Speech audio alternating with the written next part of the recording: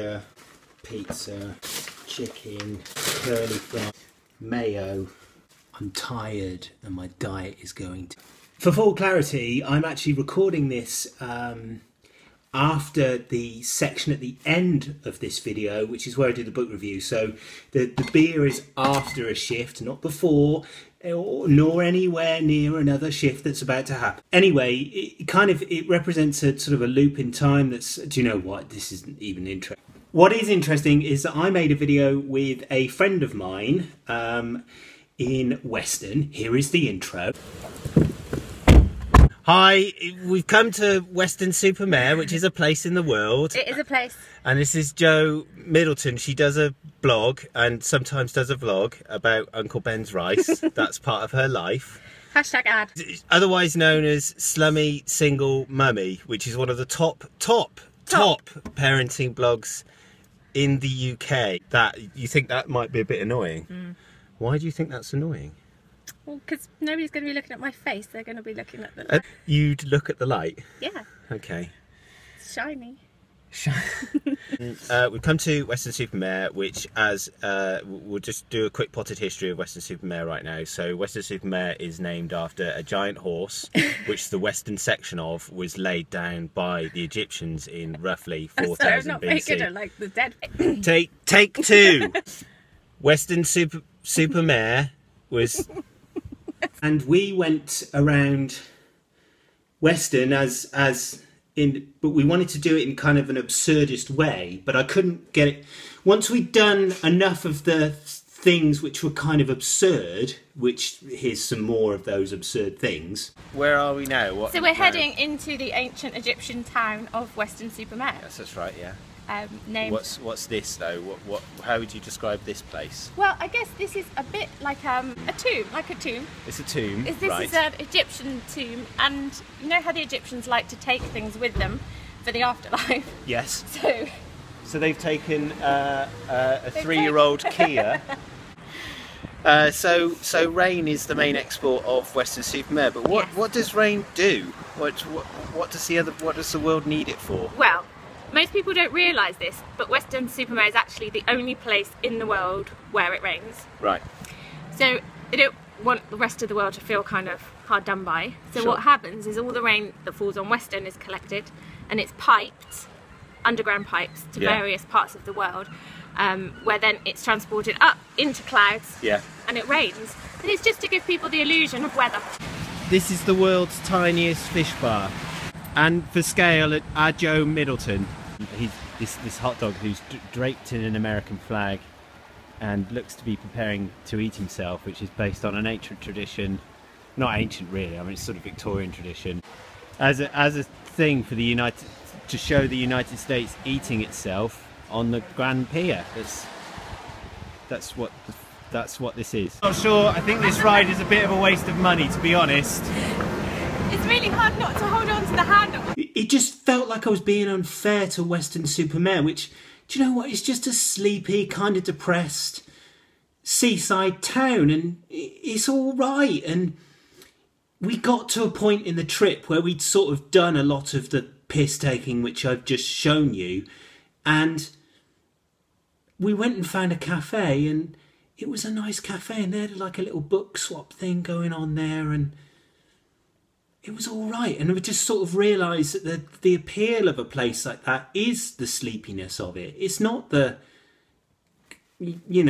slightly gaudy events or attractions there, but it's the sleepiness of it. And actually you could quite easily while away the day. If both of us didn't have the crazy schedules that we have, I would have happily have spent the day with her there, just enjoying it, just enjoying the sleepy, slow, I'm going to say sleepy again, the sleepy, slow nature of it. I don't know, make of that what you will. Here's a time lapse. That place, by the way, was called Love's Cafe, and it's brilliant. Go there. It's in Weston-super-Mare. It's called Love's Cafe. Anyway, continue on with the time lapse, I guess. Oh, and one last thing. It's been a difficult week. Got rejected for a short story competition, which is Do you know what? That's fine. But also, after all that smug talk I did last week about, you know, having a manager and an editor, I now just have an editor. My manager is no longer with us. Obviously that's the same person, but she's now only going to be editing for lots of very good reasons. Okay, it's amicable and it's fine, but it's a setback. Hashtag indie writer's life. Is it okay to say hashtag? Is that all right? Anyway, continue on with the time lapse. All right, off you go. Go.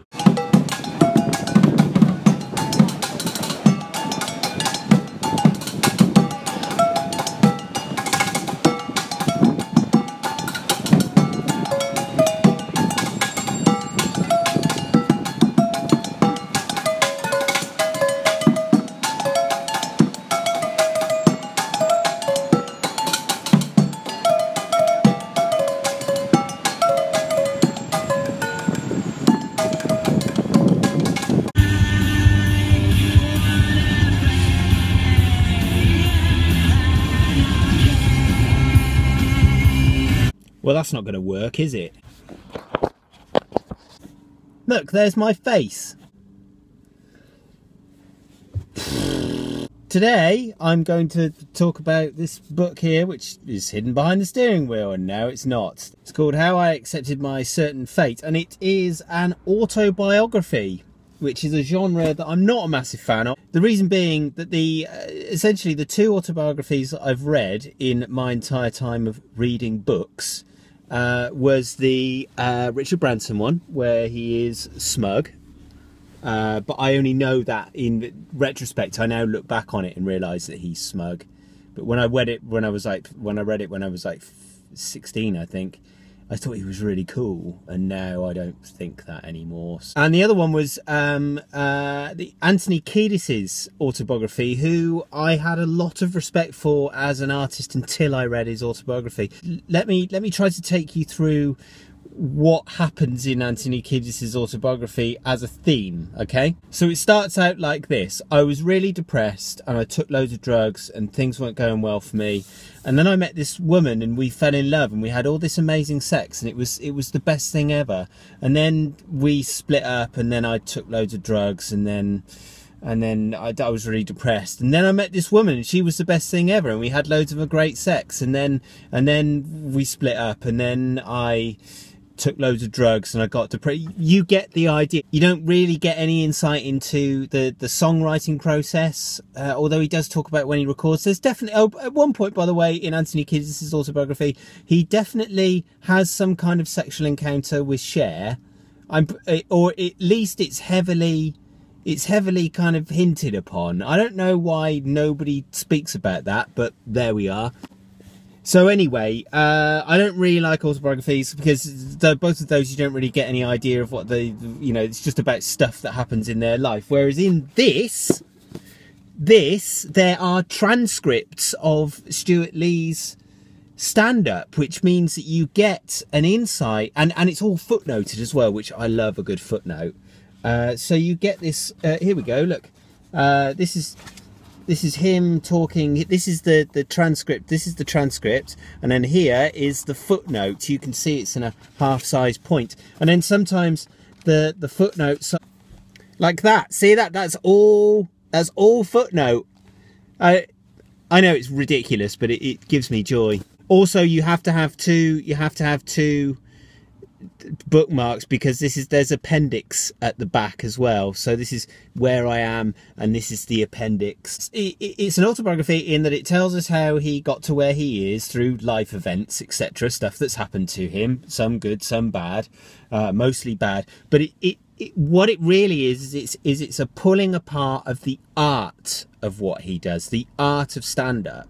And he has, as a result of being a very well-studied man who knows what he's talking about, which is something which I really admire in anybody who does anything. If you really know about your subject that you love, it's encyclopedia. He has an encyclopedic knowledge of. So that there's histories of jokes in there. There's a classic joke in there which is by a comedian friend of his, which he thinks was by a friend of a comedian of his, that ends up being ripped off by Joe Pasquale.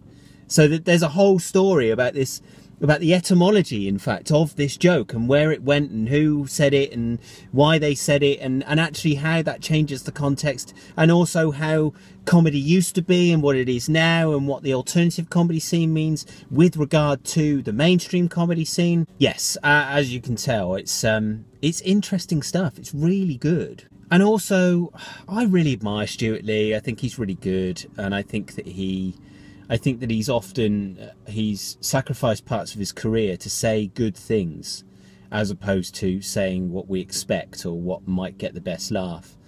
And I think that he's like Charlie Brooker. I think he's a moral detective, which is a phrase I'm nicking from Nerdwriter, by the way, who is a YouTube channel you should definitely go and check out, Nerdwriter. Nerdwriter refers to Louis C.K. as, Louis C.K. is another American stand-up comedian, go and check him out, as a moral detective. And what he's kind of saying about that is he's saying that he's consistent, he picks up on certain squeamishness problems that we have within our society to do with humour and to do with lines that you can or can't cross, and he has a good old close look at them, using the audience to have a look at those by saying them to an audience and getting an uncomfortable response, but also kind of working out what it is that we find. That's a really valuable thing in society, don't you think that? I think that. Especially now where the news is, all the news is now is this is some news, here's someone who really agrees with it, and here's someone who really disagrees with it. That's the news now. That's what happens. It's just ones or zeros, black and white. There's no middle ground. We're not investigating things anymore. We're not thinking about them. So am I saying that this book is the answer to all of the West's problems? Maybe I am. I don't think I am, but maybe I am. So as usual, the last word goes to Stewart Lee, and I just here he is describing the joke that I kind of was alluding to earlier on, the one that ended up Joe Pasquale ripping off, which the book is, it's legally vetted. Obviously, I don't know whether he ripped it off or not. Maybe he did. It is 1988 in some underground, underlit London comedy club. A prematurely aged Irishman stands on stage, dressed in a shabby long brown mac, all bloodhound eyes and droopy Wild West moustache, and utters another in a beautifully understated seam of immaculate one-liners. A lot of people say to me, "Hey you." He pauses, makes an almost imperceptibly small gesture of dismissal. "What are you doing in my garden?" The audience takes a couple of seconds to catch up and then dissolves into hysterics. The man is Michael Redmond. The joke defines him perfectly as an odd outsider character and hints at a host of other weird situations as yet unrealised. For once, the audience is made to use its imagination. There are no clues or helpful pointers. The line has little in common with most of the material or the other alternative stand-up comedians of the time. It doesn't ask us to share an experience, or when three of the same bus came at once.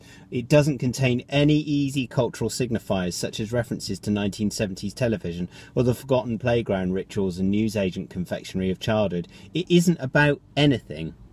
The everyday phrase, "hey you," is disrupted and made bizarre by being followed by the unexpected, "what are you doing in my garden?"